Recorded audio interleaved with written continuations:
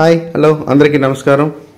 తరుణబాల entertainments ద్వారా మీకు మంచి మంచి విషయాలు అందించేందుకు ఎప్పటికప్పుడు నేను కృషి చేస్తూ ఉన్నాను.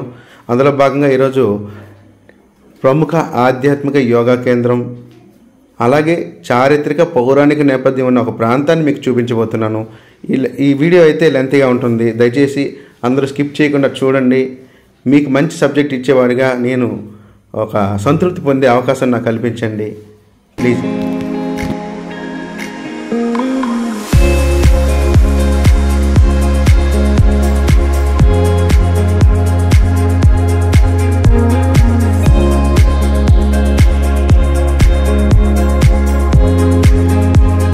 ఎంతటి ప్రకృతి సోయగా చూడండి, పచ్చని పంట పొలాలు, అంటే అంటే వాతావరణ కాలుష్యం అనేది లేదు. అటు మనం సంధ్య వేళ సాయం సంధ్య అంటే సూర్యాస్తమయాన్ని చూడగలుగుతున్నాం. మహేంద్రగిరిలో సూర్యోదయం, ఇక్కడ సూర్యాస్తమయం చూడడం అనేది ఎంతో పుణ్యంగా భావిస్తారు. సుమంచ పర్వత పంచపాండవులమెట్ట ఆధ్యాత్మిక యోగాశ్రమానికి వచ్చాము. దర్శించండి, మాతో పాటు మీరు వీక్షించి తరించండి. Hi hello, welcome to తరుణబాల entertainment channel. ఈరోజు మనం త్రేతాయుగం ద్వాపరయుగం కాలంలో పాండవులు వనవాస సమయంలో యనల మల్లికార్జున స్వామిని దర్శించుకున్న సమయంలో సుమంచ పర్వతం అని కెక్కలకి సుమారు 5 కిలోమీటర్ దూరంలో ఉంది. బ్రాకెట్లో చూడగలుగుతున్నాం మనం. రాష్ట్రంలోని కాక దేశంలోని ప్రసిద్ధి చెందిన నీల్ గ్రానైట్ క్వారీని మనం చూడగలుగుతున్నాం. అలాగే ప్రకృతి ఒడిలో ఈ మనం చూస్తున్న ప్రాంతం అంతా యనల మల్లికార్జున స్వామి కొలువైన రావలసి గ్రామం. అది మనం చూస్తున్న ఫ్యాక్టరీ కూడా చూడవచ్చు. అక్కడ ట్రైన్ వెళ్తుంది. ఇన్ని విజువల్స్ని మనం దగ్గర నుంచి చూడగలుగుతాం. అంటే ఇది కేవలం టెక్కలకి 5 కిలోమీటర్ దూరంలో సుమంచ పర్వత శ్రేణుల్లో ఉన్నాం. ఇప్పుడు పౌరాణిక నేపథ్యం కలిగిన ఈ ప్రాంతం పాండవులమెట్టగా ప్రసిద్ధి చెందింది. చూడవచ్చు, టెక్కలి పట్టణాన్ని మనం గమనించవచ్చు. టెక్కలి పట్టణానికి అత్యంత సమీపంలో రావలసి తర్వాత ఈ సుమంచ పర్వత శ్రేణులు, అలాగే ఇక్కడ పాండవులమెట్ట అనేది మనం గమనించవచ్చు. ఈ పాండవులమెట్టను మనం ఎంతో అభివృద్ధి పరచాల్సిన అవసరం ఎంతైనా ఉంది. నిర్లక్ష్యం మాటన అసలు పాండవులమెట్ట అనేది ఇక్కడ ఉంది అనే విషయాన్ని స్థానికులు తెలుసుకోలేకపోతున్నారంటే అది చారిత్రక నేపథ్యాన్ని ప్రజలకు వివరించడంలో ప్రభుత్వ నిర్లక్ష్యమని నా ఉద్దేశం. ఇక నుంచైనా పాండవులమెట్టను అభివృద్ధి పరచాల్సిన అవసరం ఎంతైనా ఉంది. నిర్లక్ష్యం మాటన ఉన్న పాండవులమెట్టను అభివృద్ధి పరిచి పర్యాటక కేంద్రంగా కనుక చేయగలిగితే రావలసిన తర్వాత పాండవులమెట్ట అంటే మహేంద్రగిరులు, తూర్పు కనుమల్లో మహేంద్రగిరులు ఎంత ప్రాశస్త్యం చెందాయో అటువంటి నేపథ్యం కలిగిన పాండవులమెట్ట. అదే పాండవులు ఇక్కడ యనల మల్లికార్జున స్వామిని దర్శించుకున్న తర్వాత తలదాచుకున్నారనేది ఇక్కడ స్థల పురాణంగా చెప్తున్నారు.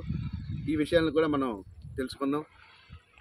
రండి, పాండవులమెట్టను వీక్షిద్దాం. ఇప్పుడు భీముడు కోవిలి, అర్జునుడు కుంతి కోవిలి అనేది మహేంద్రగిరిలో మనం చూస్తున్నాం. ప్రతి ఏటా శివరాత్రికి అక్కడికి వెళ్ళి అందరూ కూడా అంటే లక్షలాది ప్రజలు దర్శించుకునేందుకు వీలుగా అక్కడ ఒరిస్సా గవర్నమెంట్ కూడా ఏర్పాటు చేసింది. అలాగే మన ఆంధ్రప్రదేశ్లో బోర్డర్లో ఉన్న ఈ ప్రాంతాన్ని అభివృద్ధి చేస్తే అదేవిధంగా శివరాత్రి రోజు యనల మల్లికార్జున స్వామిని దర్శించుకున్న ప్రతి ఒక్కరూ ఇక్కడికి వచ్చి పాండవులమెట్టను దర్శించుకునే అవకాశం కలుగుతుంది. రెడీ, వచ్చేసాం. ఎట్టకేలకు పాండవులమెట్టను చేరుకున్నాం. ఇప్పుడు మనం చూస్తున్నాం పూజశ్రీ బాలకృష్ణానందగిరి బాబాజీ ఆశ్రమం సమాధి. ఇక్కడే ఆయన సజీవ సమాధి అయ్యారు. నేపాల్ రాజకుమారుడిగా ఆయన పేరు పొందారు. ఆయన అటువంటి మహాత్ముడు ఇక్కడ నిర్విఘ్నంగా నిత్యాగ్నిహోత్రాన్ని నిర్వహించి తరించారు. ఇక్కడే సమాధి పొందారు. అటువంటి పుణ్యస్థలాన్ని మనం చూస్తున్నాం. ఇప్పుడు మనం ద్రౌపదీదేవి గృహానికి వెళ్తున్నాం. చూడండి, ద్రౌపదీదేవి నివసించిన గృహలోకి వెళ్తున్నాము. ఎంత బాగుంది చూడండి.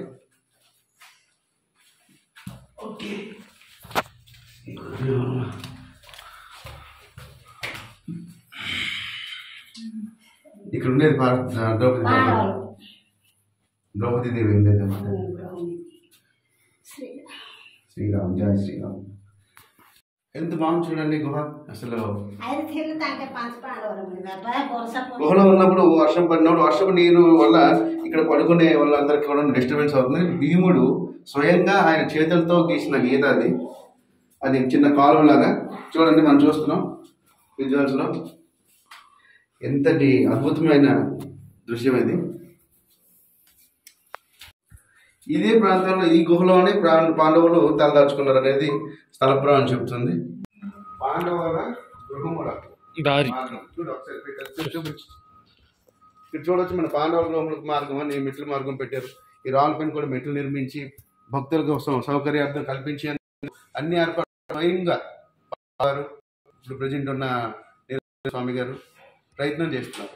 వీళ్ళకి ఎంతైనా అందిస్తే ఒక ప్రభుత్వపరమైన ఉపాధ్యాయ శాఖ తరఫున లేకపోతే లోపల ఉన్న రాజకీయ నాయకులు ఎమ్మెల్యేలు ఎమ్మెల్సీలు కొంచెం చేయొద్దునిస్తే మరింత అభివృద్ధి చెందడానికి ఉంటుంది. రండి మనం మరిన్ని గృహాలను వీక్షిద్దాం.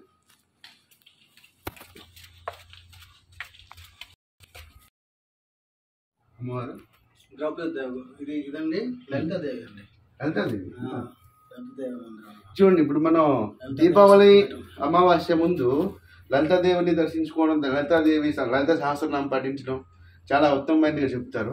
అటువంటిది ఈరోజు అన్ఎక్స్పెక్టెడ్గా మనం తరుణ్ ఎంటర్టైన్మెంట్ ఛానల్ ద్వారా మీకు పాండవుల మెట్టపై కొలు ఉన్న లలితాదేవి అమ్మవారిని మనం చూపించగలుగుతున్నాం. Thank you. ఇక్కడ మనం అమ్మవారి ఆలయ ఆవరణలోనే శివలింగాన్ని కూడా మనం దర్శించుకోగలం. ఇటువంటి పుణ్యక్షేత్రాన్ని మనం చూసి తరించాలనేది నా ఉద్దేశం. ఈరోజంతా ఈ ప్రయాణం అంతా అడ్వెంచర్లా సాగింది. అబ్బా కాలు నొప్పి వచ్చినా తప్పలేదు. ఎందుకంటే ఇటువంటి అంటే పంచపాండవులు, శ్రీరామచంద్రుడు, సుసేనుడు లాంటి మహామహా అంటే చారిత్రక నేపథ్యం, పౌరాణిక ప్రాశస్త్యం కలిగిన అటువంటి పుణ్యమూర్తులు నడయాడిన నేలను నేను తాకడం నా అదృష్టంగా భావిస్తున్నాను. అందుకే ఎంత కష్టానైనా ఓర్చుకొని ఇగో భీముడి గుహ వరకు ఇలా వెళ్ళాను. అయితే కాలు నొప్పి అని కూడా నాకు తెలియలేదు. ఎందుకంటే సుసేనుడు వాలి సుగ్రీవుల ఆస్థాన వైద్యుడు శ్రీరామచంద్రునితో కలిసి వచ్చి ఈ ప్రాంతంలోనే ఆయుర్వేదిక వైద్యాన్ని శ్రీరామచంద్రమూర్తికి అందించిన వారు. అటువంటి స్థలంలో నాకేం భయం. చూడండి, మీరు కూడా భీముడి గృహ చూడండి, దర్శించండి. బల్లదాయి ఉంది కదా, ఆ కింద నుంచి అండర్ గ్రౌండ్ ఉందట స్వరంగం. అది క్లోజ్ వచ్చినా సరే. ఇప్పుడు మన మహేంద్రగిరి వెళ్ళడానికి దాని నుంచి ఉందట. మై గాడ్, ఇక్కడ దేవసేన గృహం చూస్తున్నాం. ఇక్కడ నుంచి మన గుహలో కనిపిస్తున్న పలకరాయి ఉంది చూసారా, అంటే ఫ్లాట్గా ఉన్నది. అక్కడి నుంచి ఒక సొరంగ మార్గం మహేంద్రగిరి వరకు చేరుకునేందుకు వీలు కలిగే సొరంగ మార్గం ఉందని, ఆ సొరంగ మార్గంలో పాండవులు మహేంద్రగిరి వెళ్ళే రాకపోకలు చేసేవాళ్ళని ఈ సొరంగ మార్గం గుండానే ఇక్కడ నుంచి ఈ పాండవుల మెట్టు నుంచి మహేంద్రగిరిలో ఉన్న పాండవుల మెట్టు వరకు రాకపోకలు చేశారనేది ఇక్కడ ఉన్న చారిత్రక స్థల పురాణ నేపథ్యం. సముద్రం సౌండ్ కూడా వినిపించింది. రానా ఏం భయం లేదురా. ఇప్పుడు పాండవుల జలాశయాన్ని, ఈ పర్వత శ్రేణుల్లో పాండవుల జలాశయాన్ని చూపించిన ప్రయత్నం చేస్తున్నాము. ఇంతటి అద్భుతం చూడండి. రే తరుణ్, మేమే ఎక్కించాము, చిన్నపిల్లలు మీరేంట్రా, రండి రండి. ఈ జలాశయం అంటే సుమారు 3000 అడుగులు ఎత్తు ఉంటుందేమో. 2000 చిల్లర దాటుతుంది. 1000 అడుగుల నష్టం. 1000 అడుగుల ఎత్తు పైన కొండల పైన రాతి బండల మధ్య జలాశయం ఎంత అద్భుతం చూడండి. దాని గురించి మాట్లాడుకుందాం. ఓకే, స్వామి కాబట్టి అక్కడికి వెళ్ళిపోతున్నారు. మాకు ఎంత కొత్త.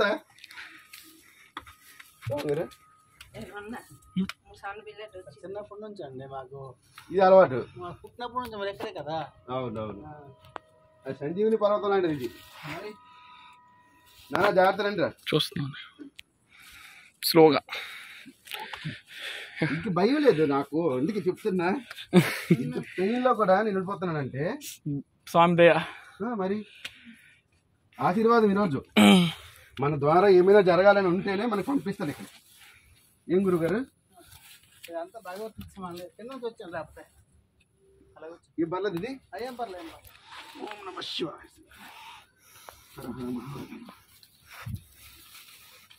దేవతలే ఇక్కడ ఉన్నారు, మనకి భయం ఏంటి? కానీ ఏమండి, దేవతలే తిరిగాడు నేల ఇది. వామ్మో, ఇంత మంచి వెదర్ ఉందిరా పైన. తొందరగా రండి. పాండవుల జలాశయం అండి, రండి చూడండి. వస్తున్నాం. ఇంత ఎత్తైన పర్వతం మధ్యలో జలాశయం. అది మనం చూడగలుగుతున్నాం చెక్కలపట్నం. స్వామి కొండ ఏంటిది?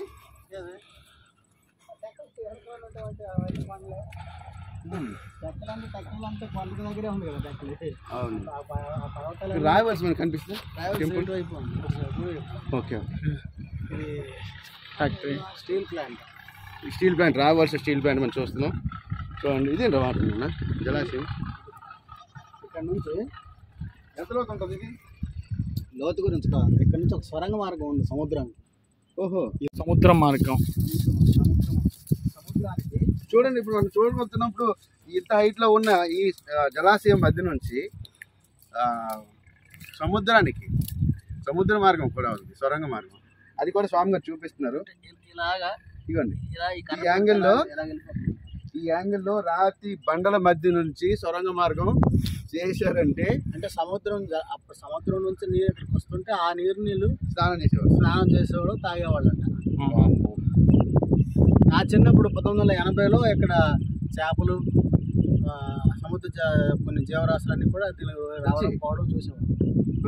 ఇప్పుడు అలాగలాగా అంతరించిపోయింది. అంటే సుమారు ఇప్పుడు 45 సంవత్సరాల కిందకి ఇప్పటికి అంటే రెగ్యులర్గా నీరైతే ఇలా ఉంటుంది, ఏ కాలమైనా ఉంటుంది. అబ్బా ఏం అదృష్టం అండి.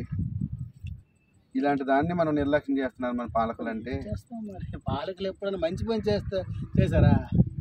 అదే కదా, ఆ బాధతోనే ఈరోజు నాకు ఆరోగ్యం సహకరించకపోయినా వచ్చాను. అసలు ఇంతటి అద్భుతాలను చూడడానికి వచ్చాను అంతే కదా. ఇప్పుడు ఇక్కడ నుంచి ఈ రాతి మార్గం కింద నుంచి సొరంగ మార్గం సముద్రం వరకు ఉంది అంటే నాట్ ఎ జోక్. ఈరోజు కట్టిన బ్రిడ్జ్లే కూలిపోతుంది. ఇక్కడ ఎంతో మంది చూడండి, త్రేతాయుగం ద్వాపర యుగాల్లో శ్రీరామచంద్రుడు నెక్స్ట్ పాండవులు వీళ్ళందరూ కూడా దర్శించుకొని ఇక్కడ నివాసంగా ఉన్న ఈ ప్రాంతంలో మనం ఉన్నాం. అది ఇలాగే ఇక్కడ ఇంకొంచెం దిగంబర స్వాములు కూడా వచ్చి తపస్సులు చేసుకున్న ప్రసిద్ధమైన పుణ్యక్షేత్రంగా భాసిల్లుతుంది. యాక్చువల్గా ఈ పంచపాండవుల మెట్ట సుమంచ పర్వతం అంటారు దీనికి. ఇది మనం పౌరాణిక గ్రంథాల్లో కూడా సుమంచ పర్వత శ్రేణులు మహేంద్రగిరులు అనేవి మనం మెన్షన్ చేసి ఉంది. అది మీరు దయచేసి గమనించండి. అటువంటి ప్రాశస్త్యం కలిగిన ఈ ప్రాంతాన్ని అభివృద్ధి పరచాల్సిన అవసరం ఎంతైనా ఉందని తరుణ్బాల్ ఎంటర్టైన్మెంట్ నుంచి ప్రభుత్వాన్ని కోరుతున్నాం. మరిన్ని విషయాలను స్వామి గారు చెప్తారు. ఆకు పేరు స్వామి? ఈ ఆకు పేరు పొడపత్రి. ఓకే స్వామి. ఇదేంటంటే మధుమేహవ్యాధి అంటే ఈ రోజు షుగర్ వ్యాధికేమో అద్భుతంగా పనిచేస్తుంది అనమాట. రూపాయి ఖర్చు లేకుండా కూడాను ఇవి చక్కగా నియమబద్ధంగా వాడితే ఎటువంటి మధుమేహమైనా సరే 500 వరకు ఉన్నా సరే తగ్గిపోతుంది. సరే స్వామి. అది మనం కొంచెం తీసుకెళ్ళచ్చు అమ్మకి. ఇదంతా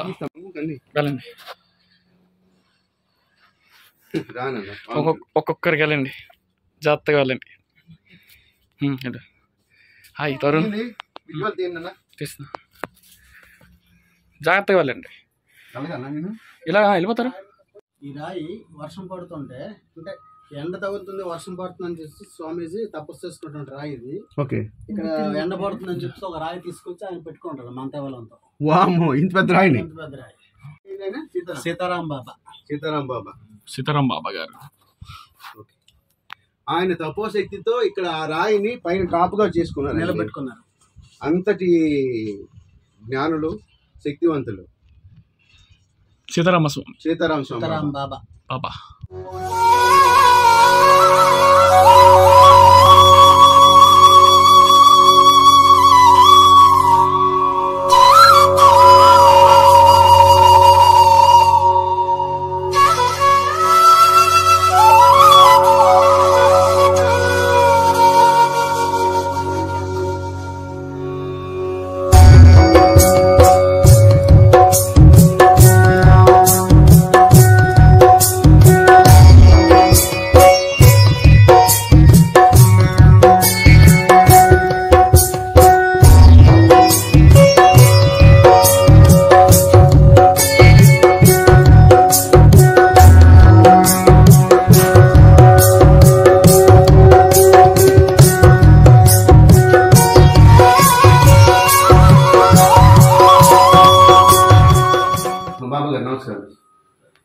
ఇప్పుడు మన ఈ సుమంచ పర్వతం ఈ శ్రేణిలో తూర్పు కడవల తర్వాత మహేంద్రగిరి తర్వాత సుమంచ పర్వతంలోనే పాండవులు మన ఎండ్ల మల్లికార్జున స్వామి దర్శించుకున్న తర్వాత ఇక్కడ కూర్చున్నట్టుగా ఏమిటంటే చారిత్రక నేపథ్యం ఉంది సార్. ఉంది.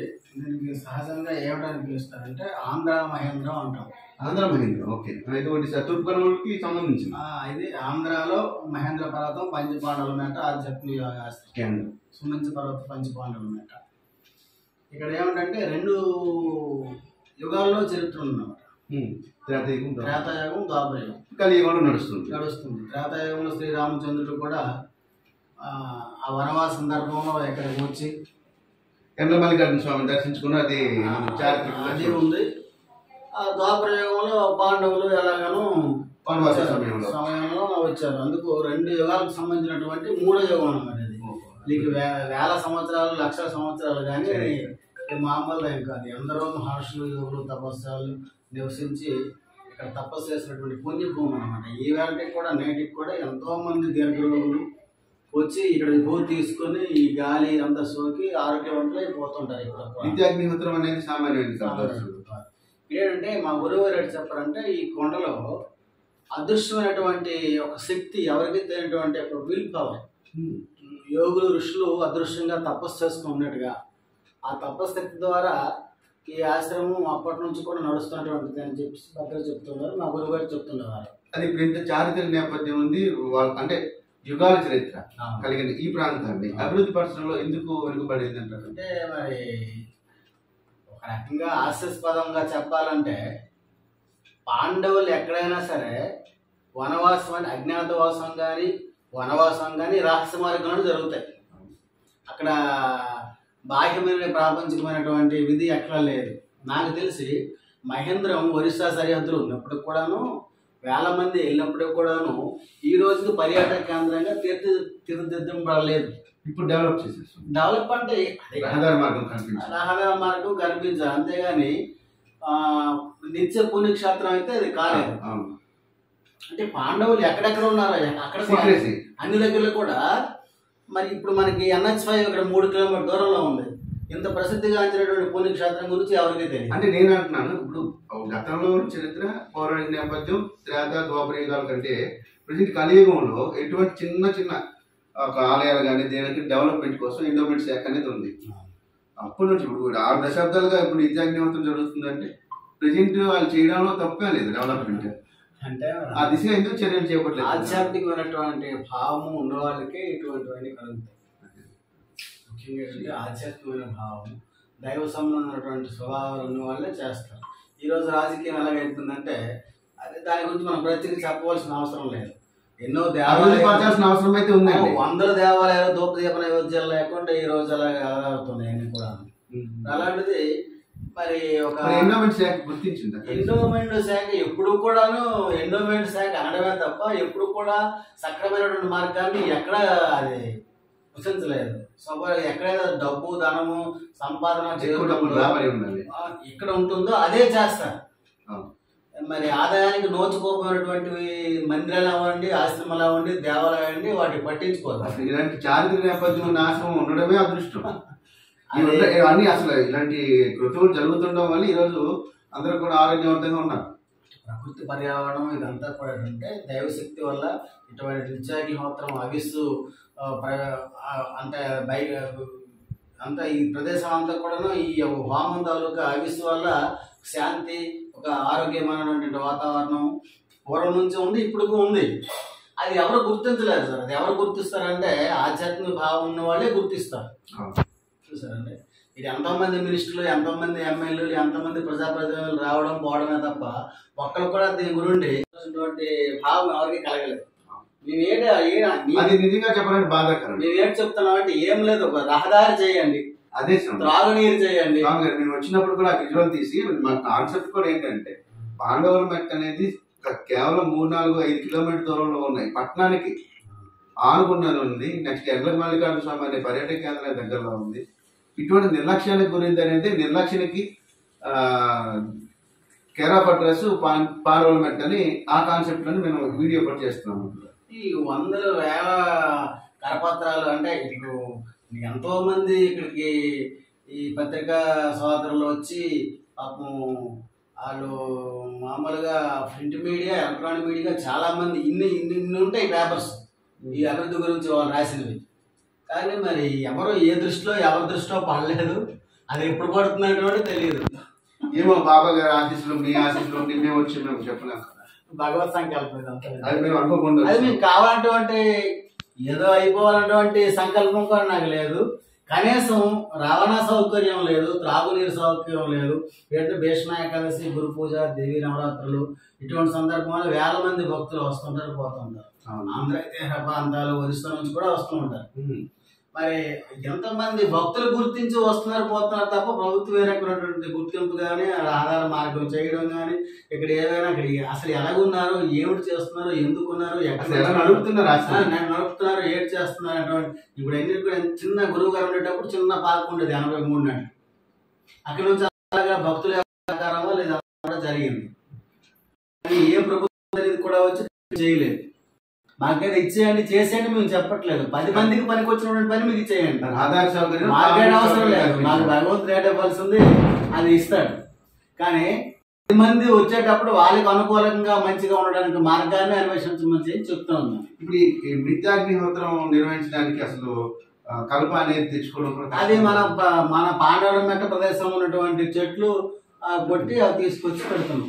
చూసారా, దీనికైనా సహకరించాల్సిన అవసరం ఉంది కదా. ఓకే, మా వంతు ప్రయత్నం చేస్తాం స్వామి, ఒక మంచి జరగాలని కోరుకుందాం. ఇది కూడా పర్యాటక కేంద్రంగా ఎండ్ల మల్లికార్జున స్వామి ఎంతైతే ప్రాసిద్ధ్యం చెందారో అటువంటి స్వామిని దర్శించుకున్న శ్రీరామచంద్రుడు కానీ, అర్జునుడు కానీ, భీముడు, నకుల సహదేవులు, ధర్మరాజు, ద్రౌపది మాత గుహ కూడా ఉంది, మనం చూస్తున్నాం. కాబట్టి ఇవన్నీ కూడా డెవలప్ అవ్వాలని కోరుకోవడానికి మేము ప్రయత్నం చేస్తున్నాం. మా తల్లిబాల ఎంటర్టైన్మెంట్ ఛానల్ ద్వారా ప్రయత్నం మీరు ఆశీర్వదించారు. భగవత్ సంకల్పం మన ప్రయత్నం ఉంటే తప్పకుండా సాధించవచ్చు. మా తమ్ముడు నరసింహ పట్నాయక్ చెప్పాడు, ఈ విషయం అక్కడ పాండవులమెట్ట ఉందని, ఏమైనా వెళ్దాం బాగుంటది, అసలు ఎందుకు నిర్లక్ష్యం ఉండిపోయింది, ఇది మీరు పడితే కొన్ని ఏమైనా అవుతుంది అంటే, ఏమో ఆ భగవత్ సంకల్పం, గురువు గారి ఆశీర్వాదం ఈరోజు రావడం జరిగింది. అది కూడా దీపావళి అమావాస్య ముందు మంచి జరగాలని కోరుకున్నాం. అభివృద్ధి జరిగి ఒక లక్షలాది మంది ప్రజలు ఇక్కడికి వచ్చి భక్తులు మారి వాళ్ళు అంటే ఇంత చారిత్రక నేపథ్యం ఉన్న ప్రదేశాన్ని చూడగలిగితే వాళ్ళు కూడా ముక్తి వస్తుంటారు. అవును, అది నా కోరిక. Thank you so much. బాగా మీరు నుంచి వస్తున్నారు మీరు? నాకు టెక్కలి, శ్రీకాకుళం జిల్లా టెక్కలి. మాకు ఇక్కడే అంటే పాండవులమెట్ట ఇక్కడ ఉందనేది మీకు తెలుసా? నాకు తెలుసు అండి. ఎన్ని సంవత్సరాల నుంచి తెలుసు మీకు? నాకు చిన్నప్పటి నుంచి స్కూల్ డేస్ నుంచి తెలుసు. యాక్చువల్లీ స్కూల్ డేస్ చదువుకున్నప్పుడు మా ప్రిన్సిపాల్ గారికి ఆధ్యాత్మికం చాలా ఎక్కువ అనమాట. ఆయనే మాకు తీసుకెళ్ళి పరిచయం చేశారు.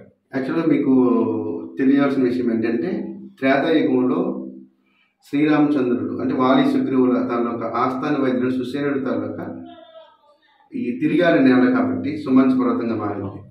పాండవులమెట్ట ఏంటంటే, పాండవులు వనవాస సమయంలో మల్లికార్జున స్వామిని దర్శించుకున్నప్పుడు ఇక్కడికి వచ్చి తలదాచుకున్నారు. ఇక్కడ నుంచి మనం ఇందాక విజువల్లో చూసాం, ఇక్కడ నుంచి మెట్ట నుంచి మహేంద్రగిరి వరకు కూడా సొరంగ మార్గం ఉంది. దీనిపై ఏమైనా ఐడియా ఉందా మీకు?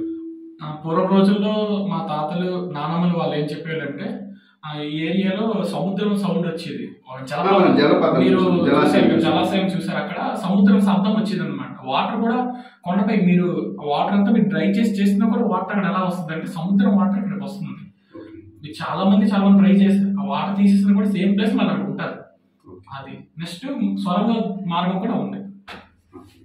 ఇప్పుడు భవిష్యత్తులో దీన్ని ఎటువంటి అభివృద్ధి చేస్తే బాగుంటుంది అనుకుంటున్నారు? భవిష్యత్తులో పార్టీలు పరంగా లేకుండా అన్ని ప్రభుత్వాలు ప్రసిద్ధి పుణ్యక్షేత్రంగా భావించి, ఎందుకంటే చాలా ఉన్నాయి. యాక్చువల్గా మెయిన్ పాయింట్ ఒకటి మర్చిపోయారు, ఆయుర్వేదిక్ సంబంధించిన ప్రతి మొక్కలు మూలికలన్నీ ఉన్నాయి.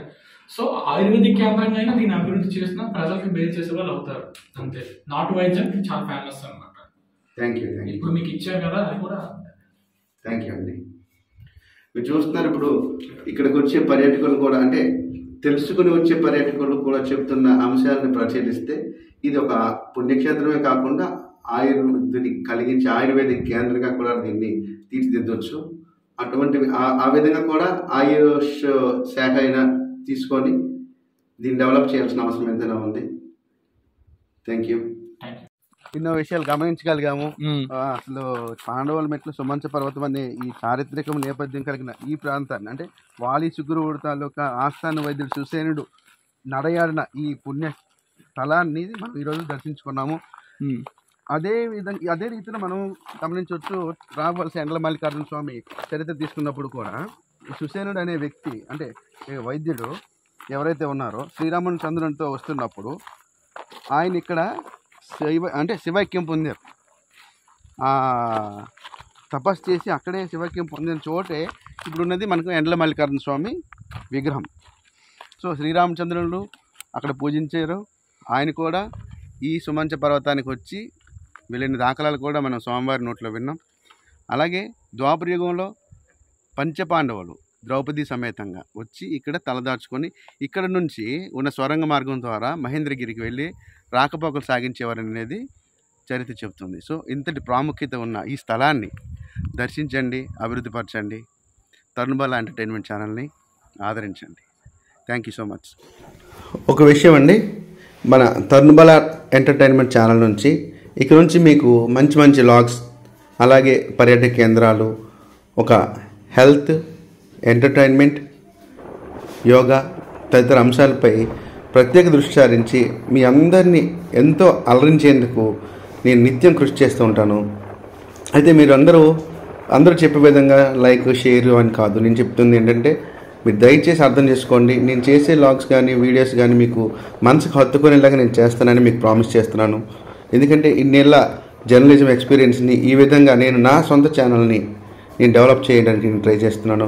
మీరు కూడా నాకు సపోర్ట్ చేసి సబ్స్క్రైబ్ చేసి, వీడియో నచ్చితేనే ఎవరికైనా మీ వాళ్ళకి షేర్ చేసి మాకు సపోర్ట్ చేసి, మీరు ఇచ్చే సపోర్ట్ ఏంటంటే ఇంతే, షేర్, సబ్స్క్రైబ్ చేస్తే అది ఎంతగానో మాకు బలాన్ని ఇస్తుంది. ఆ బలంతో, మనోధైర్యంతో మరింత ముందుకు వెళ్ళి మున్ముందు కాలంలో మంచి మంచి వీడియోస్ తీసి మీ అందరి ఆదరాభిమానాలు పొందేందుకు వీలు కలుగుతుంది. దయచేసి అర్థం చేసుకోండి. Thank you so much.